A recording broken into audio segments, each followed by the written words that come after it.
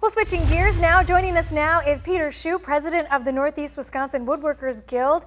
Thank you for being here, Peter. Thanks for having me. And you guys have a big event coming up. Tell me about it. Yeah, we have our annual the 35th show coming up this weekend at Southwest High School.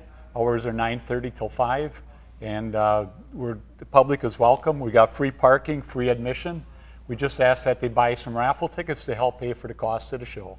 And when we talk about woodworking, I think people would be amazed to see all the different types there are out there. And we have some on display. Let's start with this one. What type of woodworking is this? Okay, this is an example of scroll sawing and what you could do on that. It's just a simple pattern, but it's a good example. This is a little box that's done on a bandsaw, all naturally colored woods. There's no dyes added on that. And that is crazy that you can get that much detail. You know, what do you love about looking at projects like this? You get to be creative and make up your own patterns and see what you like to do. And I know everybody has use for a salad bowl or a pasta bowl. What, tell us about this. Yep, that's a salad bowl. These are handcrafted spoons by one of our members.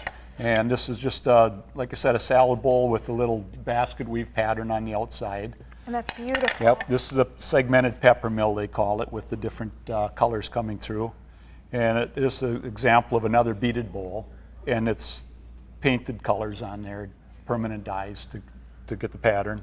And this is a little hand scoop that one of the people carved and did a little brass embellishment inside. Now a lot of this it's all handmade. It is, yep.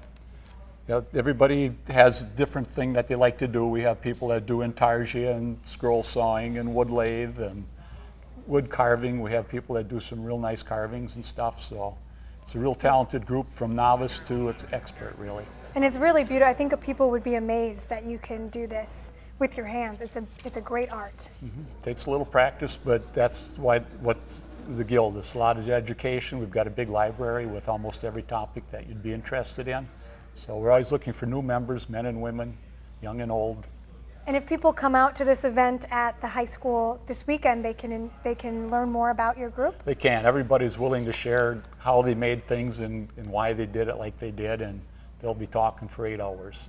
And so again, it's at Southwest High School? Southwest High School this weekend, Saturday and Sunday. Saturday and Sunday, and there's free parking, which is nice. Right. Thank you so much for being here, Peter. It's great, and we hope you can get out there for this event. We have more information on when and where you can be at Southwest High School. To learn all about these beautiful carvings, just head to NBC26.com.